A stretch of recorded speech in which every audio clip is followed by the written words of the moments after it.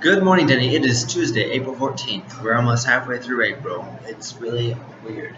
Just so you know, today is going to be a rambly video.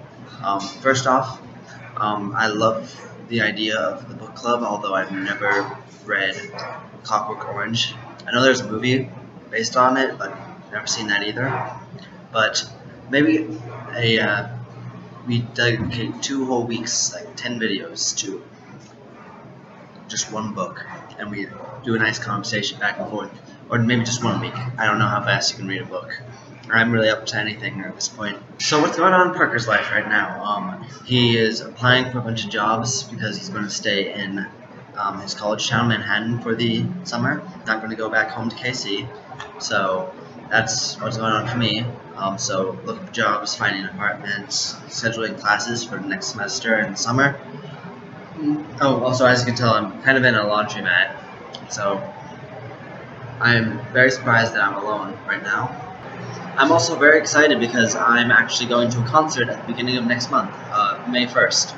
It's going to be Billy Joel in Kansas City, and I am super pumped because, as you know, I love Billy Joel, I love his music, and I can't think of a single song of his that I hate, and I hear he's fantastic live. I love popcorn. I'm one of the few people that I actually know who actually eats the kernels. I don't chew on them, but I swallow them. It's just a weird thing that I do, so fun fact.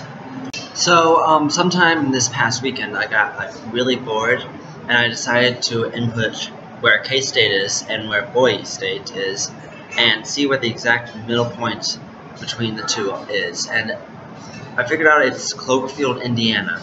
So I don't know what Cloverfield, Indiana has to do with anything, but it's there. So, April is actually Donate Life Month. You know how I told you how I'm passionate about 5 things? Organ donation is actually one of the 5.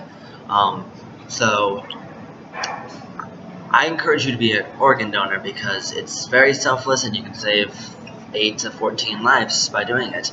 You just simply have to register online or renew your license.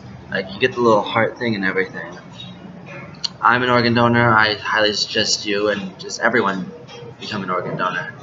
Which I don't think I've told you my 5 things I'm strongly opinionated about, because they do kind of affect my political beliefs. I am pro-life, pro-marriage equality, I am pro-right to die, I am pro-organ donation. I don't think you can find anyone who would argue against it.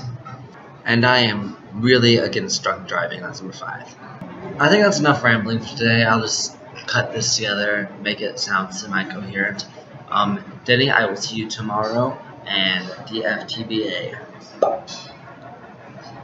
Purple people. Ah.